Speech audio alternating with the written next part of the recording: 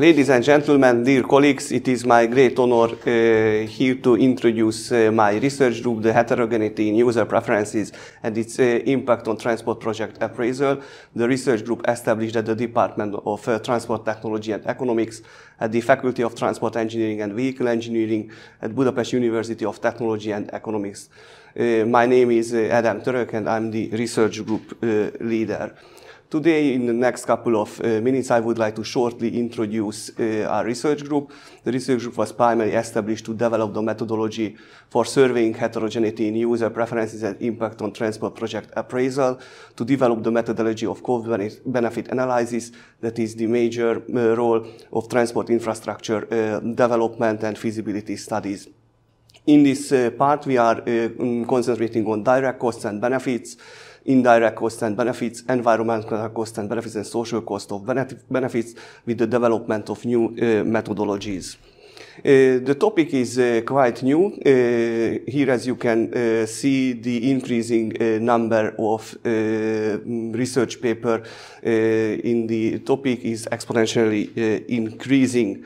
The research group mainly focusing on decision makers, building new cost-benefit models for infrastructure development, demand modeling, meanwhile having this research opportunity. Just to imagine, in this research, we are investigating, for example, a city bypass that is replacing the intersection. For this, feasibility study and cost-benefit analysis has been established.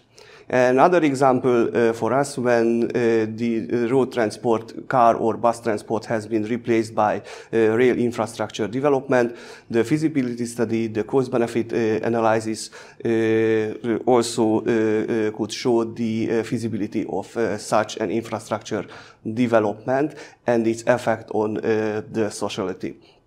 Sensitivity analysis of road transport infrastructure development shows that the value of travel time saving has a significant effect of project feasibility.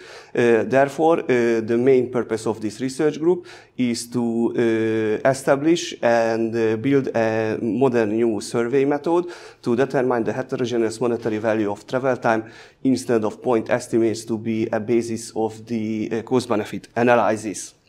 If you are interested in to cooperate with us or join to our research community, do not hesitate to contact me or any member of the research group with this contact information. Thank you very much.